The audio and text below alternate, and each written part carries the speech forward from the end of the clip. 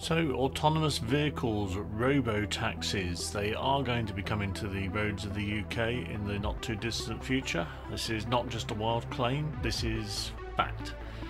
The 2024 Autonomous Vehicle Act is already law, and under that law the first fully automated self-driving cars could be on the roads within a matter of months.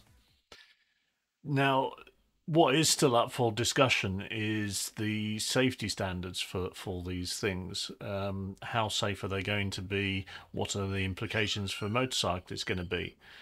This is a vastly complex area, something that we need to get right. Automated vehicles do have potential. They could actually help to reduce motorcycle casualties on the road by removing driver error. In theory, 𝐕𝐶𝐸 collisions should be reduced if autonomous vehicles take over control of driving cars.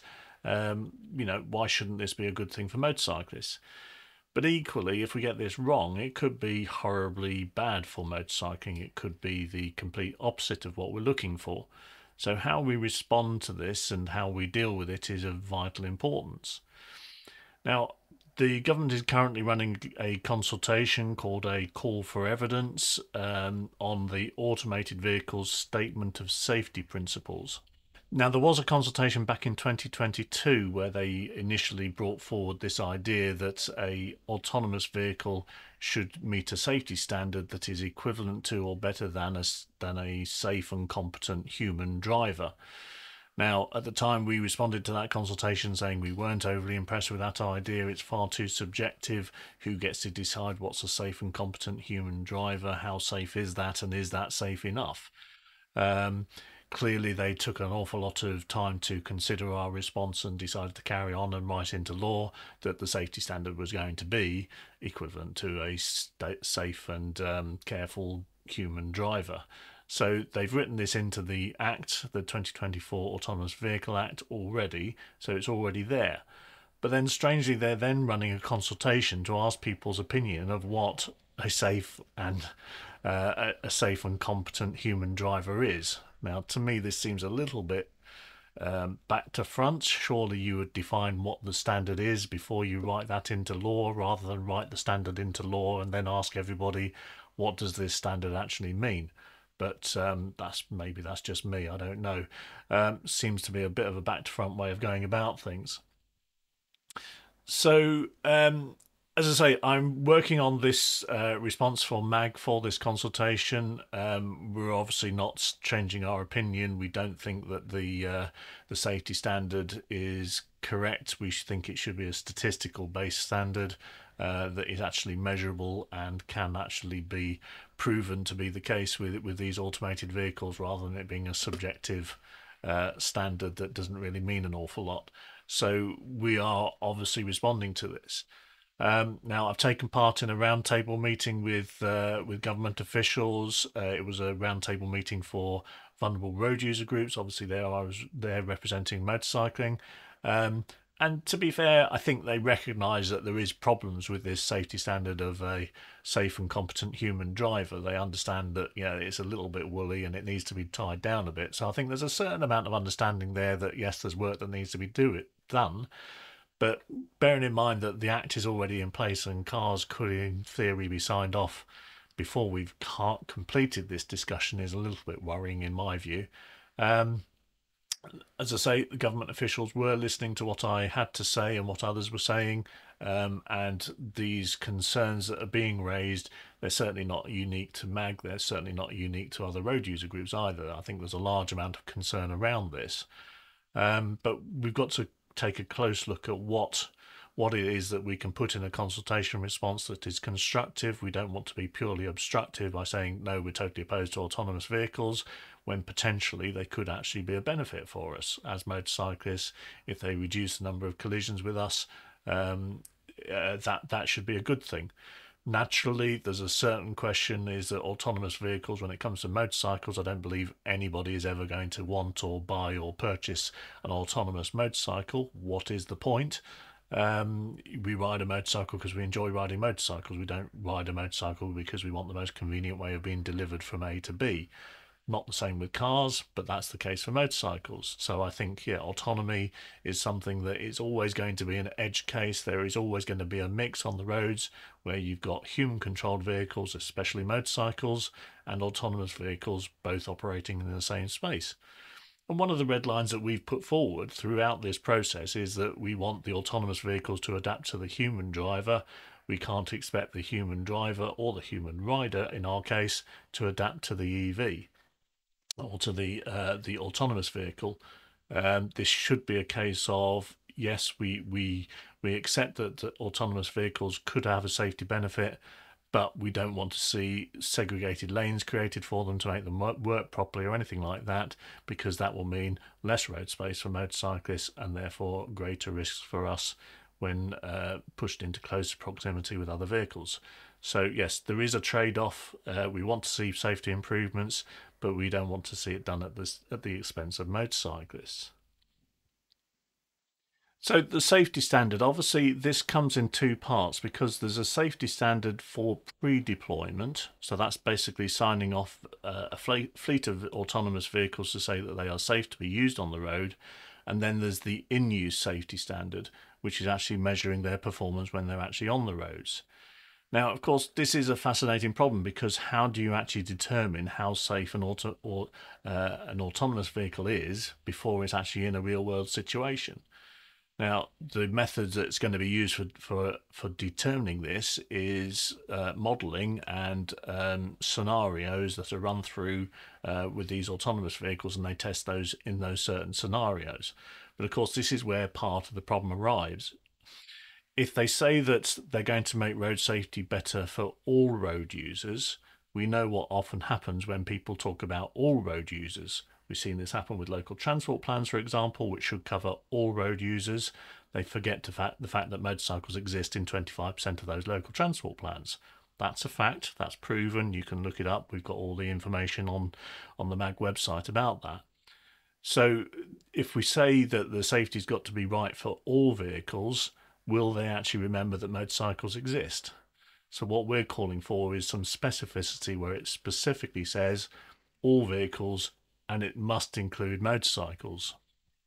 Now, again, this may seem like a nuanced argument. What's the difference between all vehicles or all vehicles including motorcycles?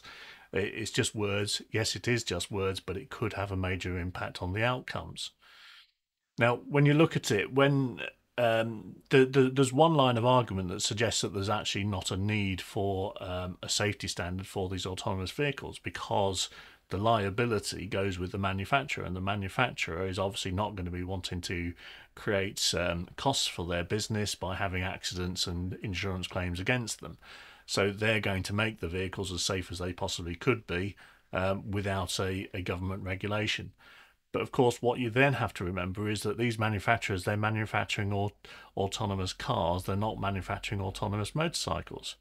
So their focus and what's going to be in their mind, the thing that protects their profit margin, is whether or not these things can detect other vehicles of the same type, cars, lorries, buses, whatever it may be.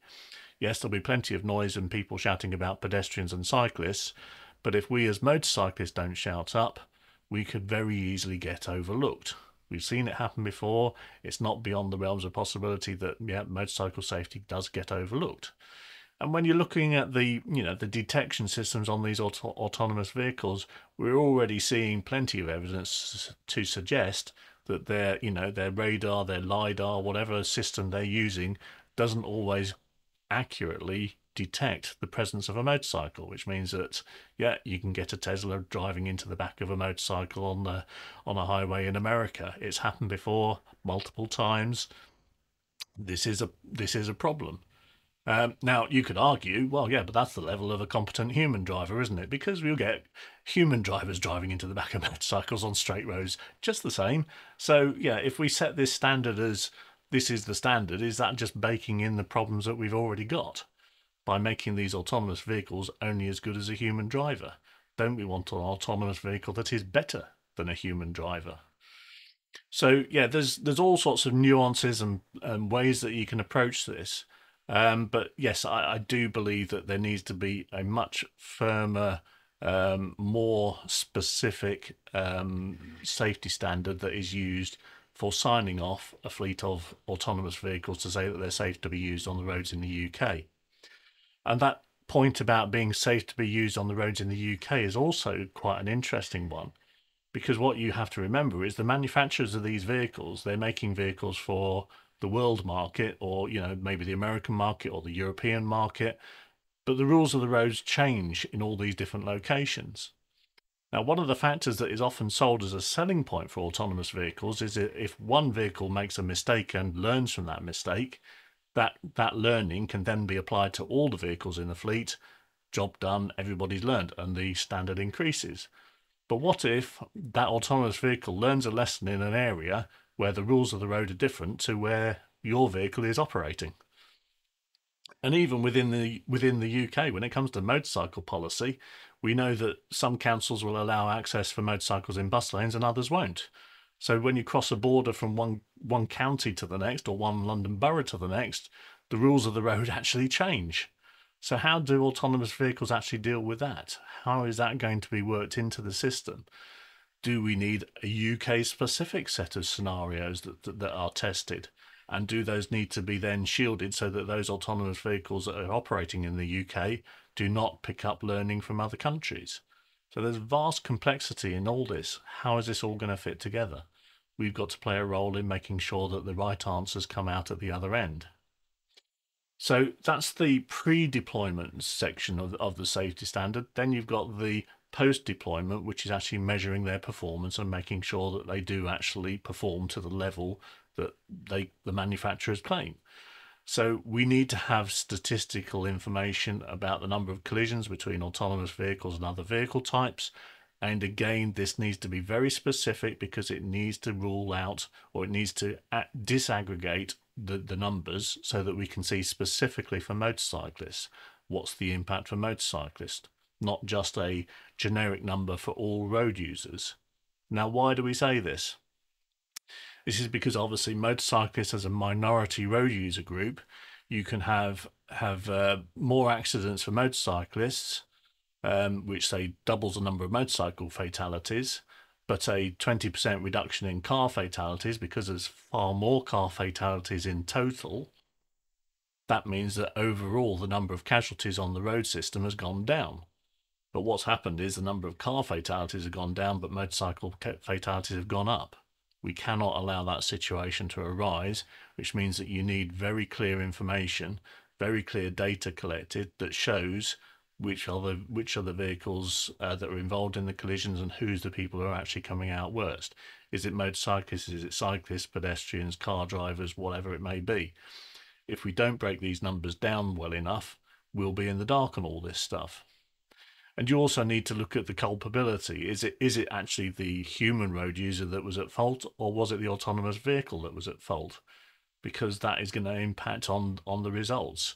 It may be that, human car drivers are driving into autonomous vehicles and they sign this off as, well, that's not really a problem because it's the human driver that's a problem.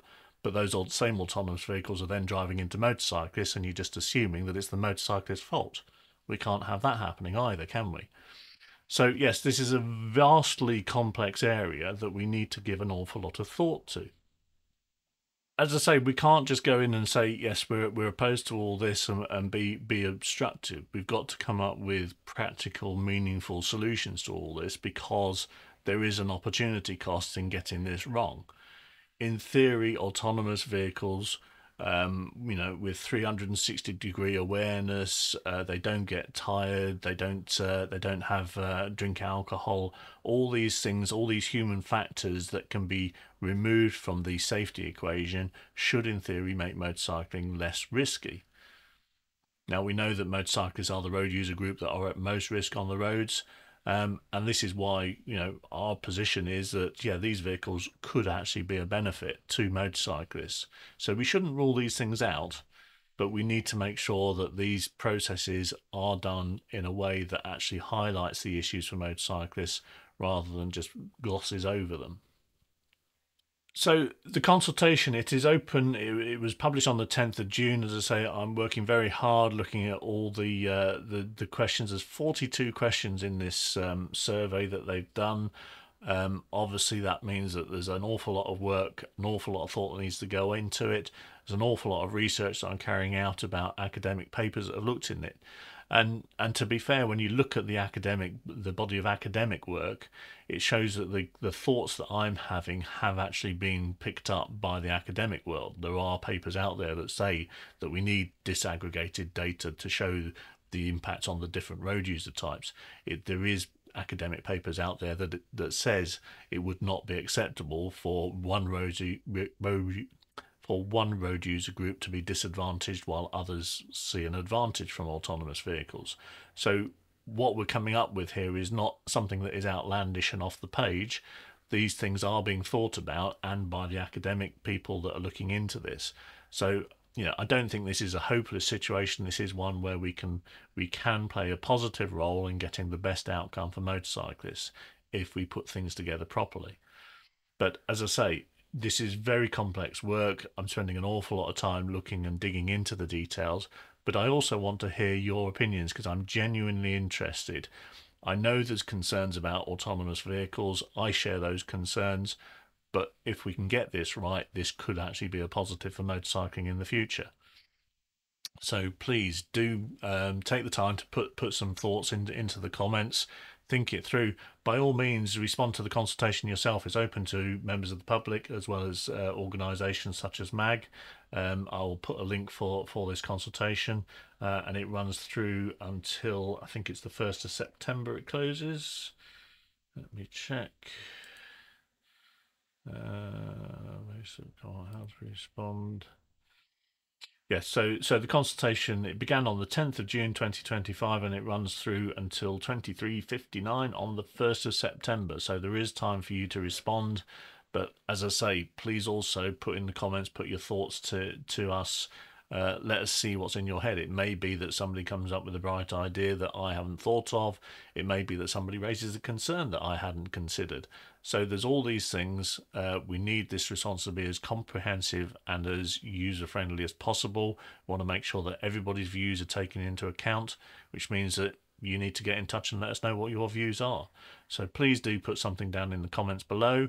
Let us know what you think. By all means, drop us an email, however you feel is easiest to do it, but communicate with us. What are your thoughts? How safe should these vehicles be? How do we make sure that there's a standard in place that ensures that motorcycle safety is a priority in this? And yeah, any ideas and suggestions that we can put forward, we're always happy to listen to them.